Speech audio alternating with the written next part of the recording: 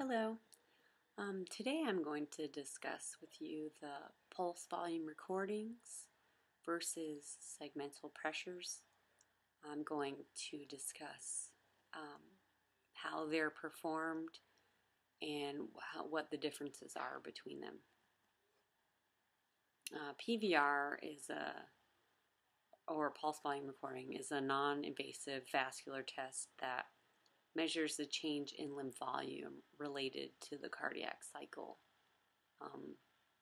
It's typically performed with a Parks machine. This type of exam usually utilizes blood pressure cuffs applied to the thigh, calf, and ankle.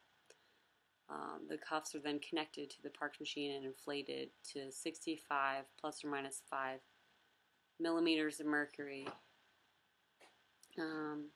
PVR waveforms are then recorded for each limb segment. The technician must ensure the gain or scale is optimized so the entire waveform is visualized. Note about PVR, the proximal disease will affect the contour of all PVR waveforms distally. So if there's a proximal stenosis or occlusion, everything distal to that would be affected. PVR is also not affected by calcified arteries, and they're easier to perform than continuous wave Doppler, a lot of people say.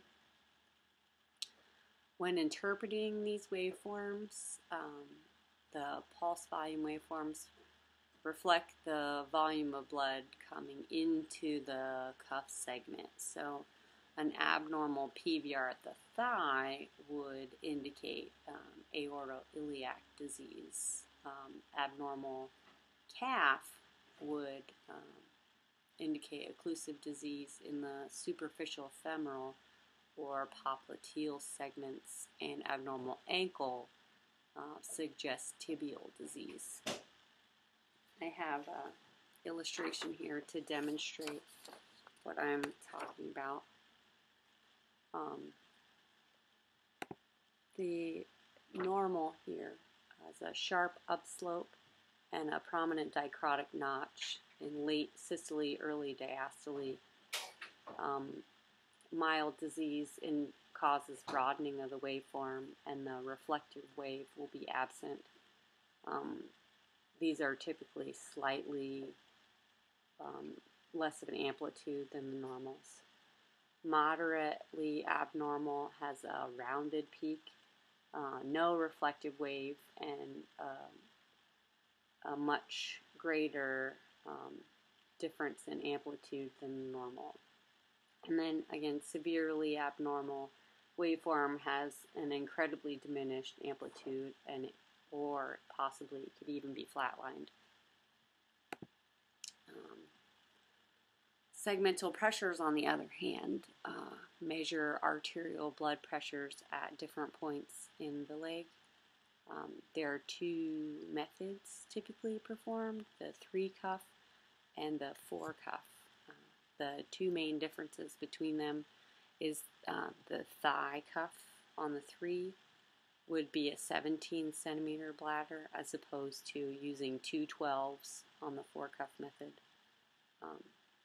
The 4-cuff method is also better at differentiating inflow disease from femoral artery disease. A note about segmental pressures, they cannot distinguish stenosis from total occlusion. They are not specific in determining exact location of the disease either. They'll only show you which segments are affected. Ankle pressures 50 millimeters of mercury or less are associated with ischemic breast pain. I have another illustration here demonstrating which colors are coded for the Parks machine.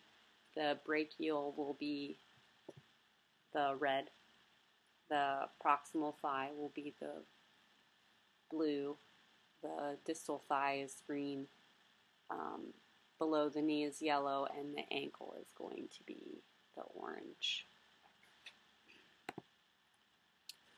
When performing segmental pressures, you're going to want to position the patient supine, place the cuffs on the patient, taking care to utilize the correct size for the method being performed. You're going to want to ensure the cuffs are secured tightly. And you're going to be either using a 10, 12, or 17 centimeter cuff, depending on which method you're going to be using in the patient's body habitus. Again, for the forecuff, you're going to be using 2 12s in the thigh, and for the 3, you're going to be using 17. You're going to obtain, when you begin, you're going to obtain the bilateral arm pressures by placing the continuous wave pencil probe Doppler over the radial or brachial artery. You're going to inflate the cuff until the signal is obliterated, and then you're going to pump it up just maybe 20 millimeters of mercury higher to ensure that it's completely closed off. Once that occurs, you're going to slowly release the pressure until the pulse is audible again. This would be the systolic blood pressure. You're going to take note at this point and proceed contralaterally. Use the higher of the 2 pressures of the arms for leg comparisons and for your ABI calculations. A little note about that is any pressure differential greater than or equal to 20 millimeters of mercury suggests a subclavian stenosis or occlusion in the lower pressure artery. Also, never take blood pressures in an arm with a fistula stent or graft. When performing segmental pressures, obtain blood pressures in the legs at the ankle. You're going to position the pencil probe over the dorsalis pedis artery and the posterior tibial artery. When doing this, you're going to have to maintain it at a 45 to 60 degree angle to ensure accurate velocities. Ensure not to apply too much pressure when you're locating this artery because you can inadvertently occlude the vessel, which can cause your measurements to be skewed as well.